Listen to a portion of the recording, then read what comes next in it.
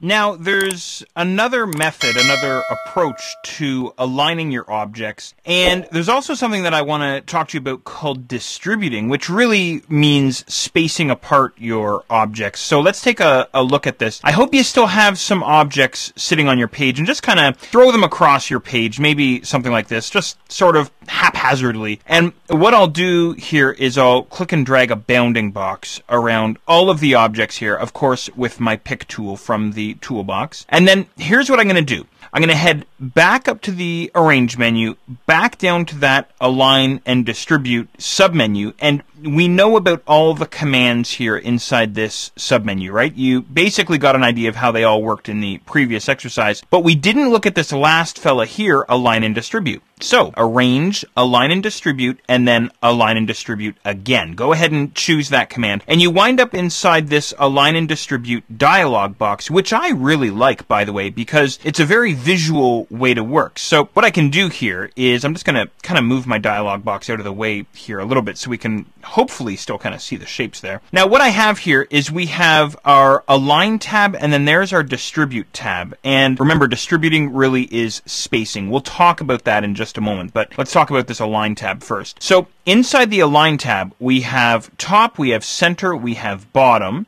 So there's our vertical aligning, and then we have our horizontal aligning across the top here, left, center, and right. Let's say, for example, I wanted to line up the top edges of all of the objects. Well, what I would do is I would put a check mark there for top. And then what we have here is Align Objects To, and then we have the active objects. So in other words, the objects within our selection there. I'm going to go ahead and click on Apply, and this is what I wind up with. So the top edges of all my objects, as you can see there, are all nice and lined up. Or what I could do is I could say, you know, all right, let's line up our vertical centers and our horizontal centers at the same time here. Active objects for that Align Objects To menu. Go ahead and click on Apply, and I wind up with something like this. Let me just get my dialog box out of the way. There we are, something like that. So now all of the centers are all nice and lined up, right? So that's pretty cool, and what I like about it is you can align vertically and horizontally at the same time. I could do rights and tops at the same time, or I could do, oh, I don't know, say lefts and bottoms, or something like that, right? So anyway, you get the idea. Now I'm going to go back to center and center for both the horizontal and the vertical. Align Objects To, I'm going to say, instead of active objects, I could say the edge of the page, the center of the page, the grid, or a specific point. So you've got lots of options here. You don't have to just align your shapes and objects to each other or relative to one another. You can align them to other items on your page, if that makes sense. So let's go center of page, for example, and I'll go ahead and click on Apply, and of course, now my objects are all centered inside the dead center of my document, right? So there you go. Pretty cool stuff. Now, I'm really interested in showing you this Distribute tab here. So here's what I'm going to do. I'm going to close out of this dialog box here. And as I say, distributing really is spacing. So let's see here. What I'll do is I'll take my objects, and once again, I'll just sort of haphazardly sort of throw them down here onto my page. Maybe what I'll do is I'll just set this up kind of quickly here with you. I'm going to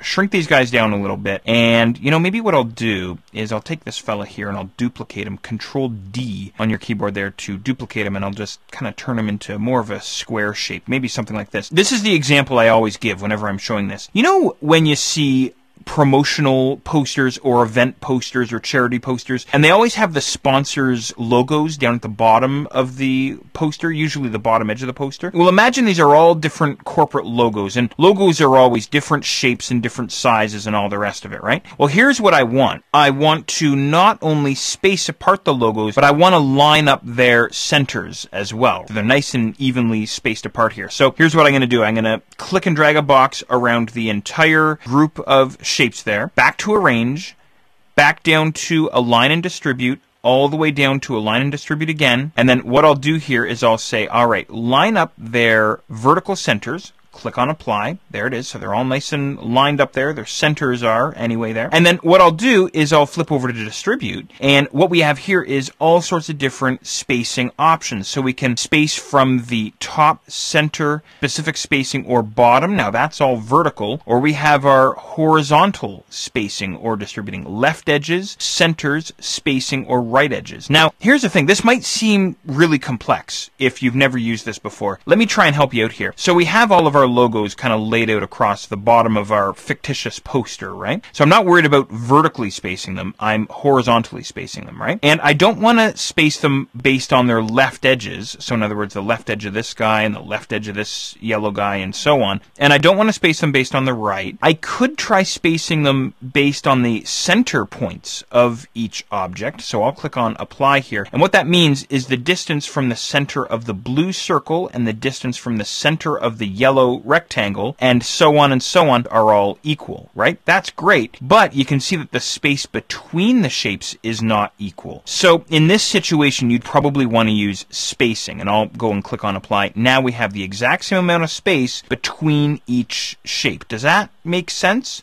Again, this could be one of these things that you might want to, pause the video and play around a little bit to make sure you really got it. But honestly, myself, I use spacing, either horizontal or vertical. I really don't mess around with the others personally. I don't have much use for the others. So anyway, I hope that simplifies it a little bit for you. Now, the other option that we have, distribute to, we have extent of selection. So in other words, all the objects inside your selection. Or we can say the extent of the page. Or in other words, in our example, take into account the entire width of the page. And if I click on apply here, what happens is it throws the first object right over to the left edge of the page. It takes the last object, throws it over onto the right edge of the page, and then it simply spaces them apart equally. It dumps them all into equidistant spacing across the page. I hope that makes sense. Once you're done, once you're happy, click on close, and that's all there is to it.